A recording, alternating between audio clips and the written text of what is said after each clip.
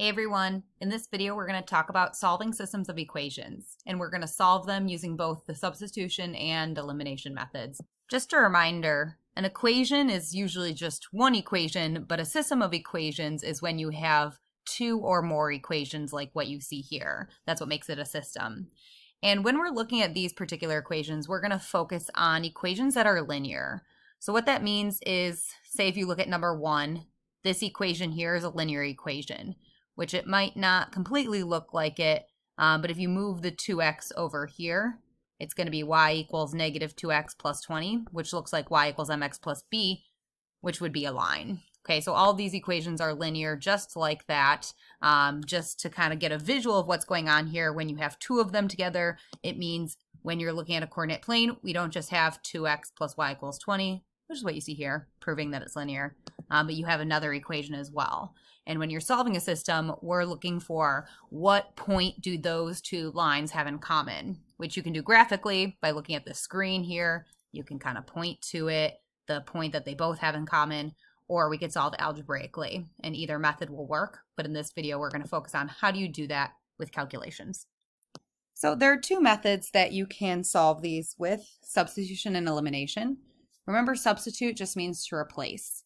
So what you essentially do in substitution is you replace a variable with one of the equations.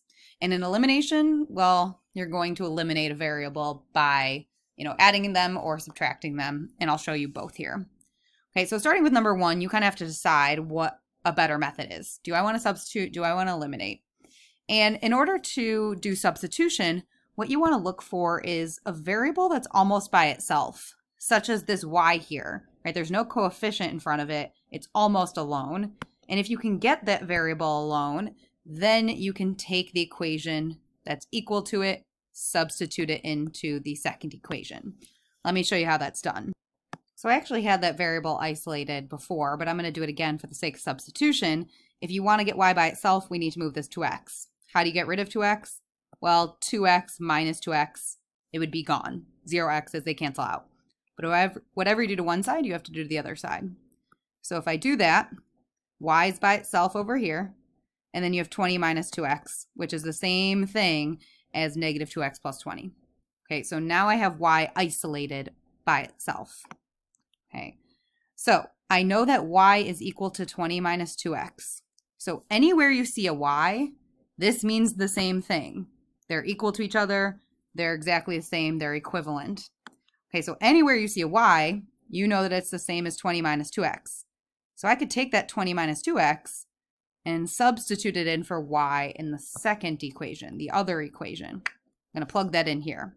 And I'll do it first and I'll explain why that works. But it's no longer y because we know y is 20 minus 2x.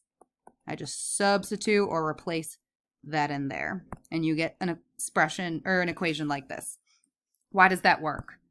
Okay, when you started this problem, you had equations with two variables, an x and a y. Now we have a one variable equation. And we all know how to solve one variable equations, so that's why this helps us. Okay, you want to bring it down from a two variable to a one variable so you can solve it. And now we just use our algebra solving skills. Clean this up a little bit by first distributing the minus 5 there. So the 6x is going to stay exactly the same. We're just going to multiply the minus 5 to the 20 and the minus 5 to the minus 2x. So minus 5 times 20 is going to be negative 100. Negative 5 times negative 2x. Well, negative times a negative is positive. 2 times 5 is 10. So it's going to be 10x. Okay, now that you've done that, I see that there are like terms here that I can clean up and combine. I've got 6x's. I add 10x's. That gives me 16x's. Everything else is going to stay the same, just cleaning up one step at a time. Okay, now I've got to isolate x, right? The goal is to solve for x, our one variable out of our two variables that we have. So you need to move everything away from the x, starting with the 100. Okay, so if you do that, minus 100 plus 100, addition and subtraction undo each other because they're inverse operations. Okay, that would cancel out and be 0. So you'd just be left with 16x here and 112 on the other side. Okay, then we have 16 times x. How do you undo multiplication? You would divide, because 16 divided by 16 is actually 1, and 1x is the same as just x by itself. So whatever you did to that, you need to do to the other side. So 112 divided by 16 is going to tell us that x is equal to 7. Okay, so essentially brought the two variable equation down to one variable equation. You got x. Okay, half the battle, but we also need to know y. Because remember, what we're actually looking for is what point do they have in common? And points come in an x and a y.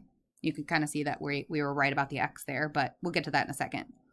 Okay, so in order to solve for y, you're going to take this value of x and substitute it back into one of the original equations. It doesn't matter which one you pick because this point is going to be on both. I usually just pick whatever's easier. I'd rather multiply 2 times 7 than 6 times 7. I don't know. So I'm going to plug it into the first one. So it was 2x plus y equals 20. But now I know that x is equal to 7, right? So anywhere I see an x, I can say it's 7. So instead of 2 times x, it's now 2 times 7. And I just clean this guy up here. So 2 times 7 is 14. Just one step at a time. Remove the 14 from this side so you can isolate y. Okay, that gives me 0. 20 minus 14 gives me 6. The y coordinate then is 6. Okay, which makes the solution to my system the point where x is 7, y is 6. Don't forget we always write a point as x comma y.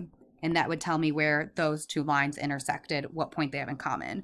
Which, when we open up Desmos, we can see was the answer graphically as well. So these two lines do in fact intersect at 7, 6. But that's the algebraic way to do it that we call substitution. Okay. Number 2, we're going to try another one. First, we want to decide if substitution is a good method for this. Okay, so remember in substitution, you want to try and isolate a variable. Just like over here, I isolated the y because it was almost by itself. Okay, so we kind of see that x is almost by itself here. In order to get it by itself, I would divide everything by 3. But you'll notice that 8 divided by 3 is a fraction. So that's not really fun, for me at least. Maybe you're thinking the same thing. I don't want to deal with fractions. And that's why we have options for what methods we can take. And in this particular problem, I'm actually going to use a method called elimination. Okay, in order to do elimination, essentially you want to add the equations and hope a variable just eliminates when you add them together. For example, if I had one equation with 2x and another equation with negative 2x, well, that would add to 0 x's, which would essentially eliminate it. And that's kind of the goal, is to add equations and hope that happens. Now, it's easiest to do this if you have your variables lined up in an equation. So you have x's, y's equals to a number. And you'll notice this particular problem does not. So I'm going to rearrange it first just to get it to look like this first equation. You don't always have to do this, but sometimes it is helpful to visualize. So I am going to do it. Just rewriting that first one. In order to get the second one to look like that, I need to move the y's over, just like you have x's and y's on this side. In order to do that, you need to subtract 8y, because 8y minus 8y is 0. Whatever you do to one side, you're going to do the other side. So that equation just translates to 3x minus 8y equals negative 3 is left there. Okay, so now we could add these two equations. It just makes it easier to combine like terms because you've got x's, y's, numbers in the same structure. Again, you won't always have to do that, but it's something to worth noting. And if I add these two equations together as is, 5x plus 3x would give me 8x's. Okay, 9y's minus 8y's would give me 1y. So as I add them together that way, nothing will eliminate, unfortunately. Okay, which makes me have a little extra step here. And it's nothing we can't handle, but let's talk about why they won't eliminate. Remember in the example I gave you, this is what eliminated. 2x minus 2x is 0. And that doesn't happen here because the coefficients, the numbers in front of the variables, are all different numbers. These eliminated because they're the exact same number. So in order to get elimination to work, the coefficients have to be exactly the same.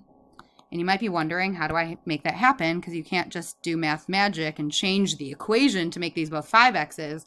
But what you can do is you can scale the equation by a common factor. And what that means is, as long as you do something to every single part of the equation, multiplying every single part of the equation, you keep it balanced, essentially what you're doing is scaling the equation. So for example, if I took this equation, multiplied everything by 2, it would be the exact same equation, but 2 times larger. Okay, you would keep it equivalent. So we want to find something that we can multiply either one or both of the equations by to give the numbers, to make the numbers in front exactly the same.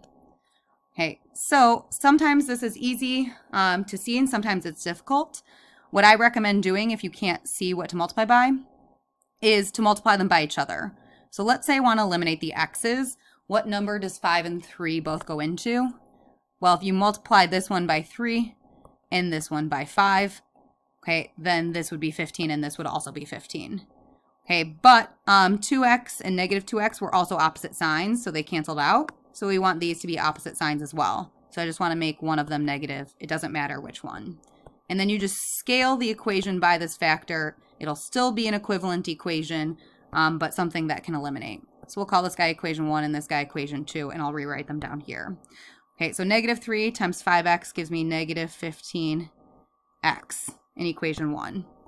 In equation 2, you've got 5 times 3x, which would give me positive 15x, which when we add them together will eliminate. I'm going to keep going. I'm going to pause the video just to kind of multiply this negative 3 and 5 to both terms. See if you can try this on your own and tell me what the new equations would be, and I'll come back in a second. Cool. If you distributed both of those numbers correctly, this is the new equation 1, this is the new equation 2, and now when we add the equations together, something should eliminate because negative 15 and positive 15x gives me 0 x's. Okay, keep adding. This will give me negative 67y. And, ooh, this will also give me 0. So then when you go to isolate y, you divide both sides by negative 67. That's actually kind of nice. You get y equals, well, 0 divided into any parts is always going to be 0. A nice small number for us. Okay, but then we solved for y, and just like substitution, you need to also solve for x. So we're going to take this guy and plug it in for a y in either equation. I'm going to use this one because it looks a little bit easier. Either one's fine, though. Just use the second equation. So instead of 8 times y, we know y is now 0, and we can solve.